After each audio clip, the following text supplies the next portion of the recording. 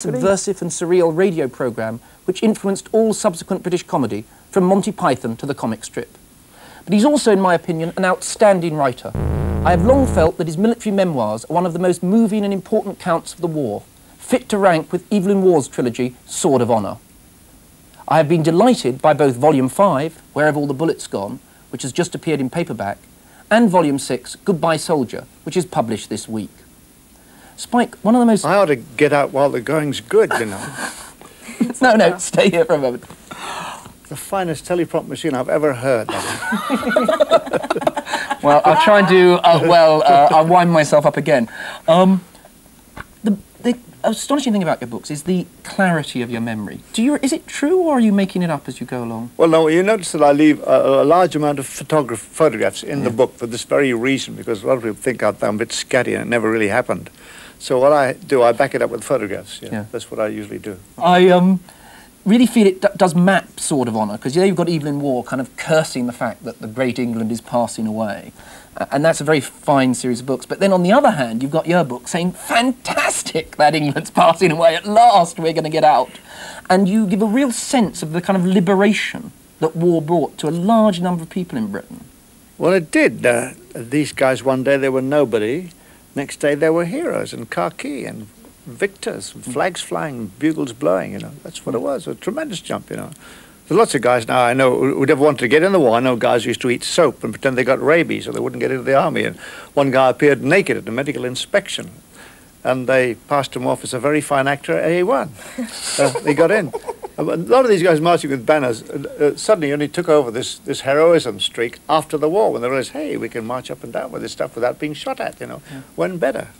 But one of the things that kind of, in the conventional historical accounts of the war, that liberation, that way in which many of the kind of working class were really given a chance, is linked to the election, the massive victory of the Labour government in 1945. It doesn't happen in your book. I mean, it doesn't seem of any importance. Was it not something that people thought about at all? We were in Italy with a lot of pretty girls and red wine and Vesuvius erupting, and who cared about this clothes hanger called Clem Attlee? I mean, Clem Attlee, who was he? I thought he was a dustman in Leeds somewhere. And I was wondering whether the point of comparison with Evelyn Waugh was in fact a comparison rather than a contrast, because you obviously despised Attlee.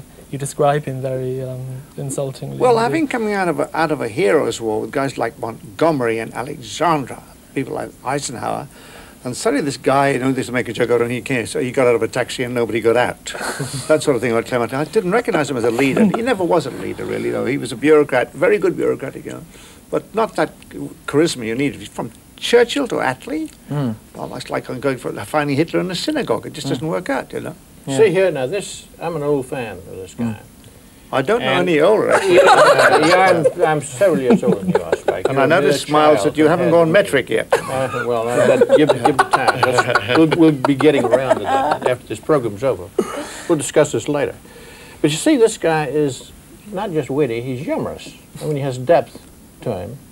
And I read these books with fascination. And a lot of the funniest spots I didn't even smile at, but I kept reading. And I think he's one to be taken seriously. Not only does his politics agree with mine, I gather, maybe unless I figured you out wrong. Do you believe the CIA didn't assassinate enough people to overthrow enough governments? But that was the last item. That was the last item. Yes, right. Well, you feel that the CIA is after everybody. I mean, I get up every morning and look to the letterbox, see if anybody's there. Well, the CIA is the YMCA of America, really, isn't it, really? There's no See, that's the point. You get bored at breakfast there, you can say, look, I want you to shoot somebody, you can stay the night. Yeah. That's what the CIA is. And nothing will come of it, yeah. What about the ballerina? Oh, wow. Go into the ballerina. Oh, she was exquisite. I mean, she was so petite. She was the prima ballerina at the Royal Opera Company of Rome, and I wasn't. That was the draw. And we just fell in love. It was like I thought somebody was writing the story from Hollywood. I thought we're being run by some writer. It was just too beautiful. Capri. I had lots of money. I was good looking. I was well equipped. You're being punished for it now. God is punishing you now. And we did it. We were on the Isle of Capri, and we only met Gracie Fields once. Thank God. Yes, Gracie Fields runs as a. nothing, this nice woman, but I'll never forget one particular incident which I have a very evil sense of humour. I went to see a thing called Sing As We Go in a military cinema in Naples. And it was on the eve of about half an hour before Vesuvius blew its top for the first time since the eruption at Herculaneum. I was sitting in the front row, and suddenly Gracie Fields was all these workers with spanners and soldiers started to march towards the screen to sing as we go along the hot highway. Oh, it must have been a very... They kept marching forward towards the screen, and suddenly Vesuvius blew its top. The whole cinema went like this. Everybody screamed and started to run out. They were all screaming to get out the exits. When I sat there, I wasn't very frightened, actually. And then I watched this, and it looked as if they were all trying to get away from this woman on the screen coming towards them. They all trying to escape from Gracie Fields. I mean... Happiest time of your life? Oh, I suppose playing a good jazz chorus in a band with a hip crowd. That was about it. The best man. And you were doing a lot of... I mean, that was basically in Volume 6. You've stopped, or you're still a soldier, but basically it's touring Italy, Austria, playing jazz. Oh, it's great. It's, you know, Miles knows the effect of it. There's nothing quite like it. Mm-hmm. It is the most innocent pursuit. No evil thoughts come upon you, or political or otherwise. If Hitler had played the trumpet, there would have never been a war. I don't know. He might have played the trumpet and had a war. He's that evil. A different kind of war. Yeah.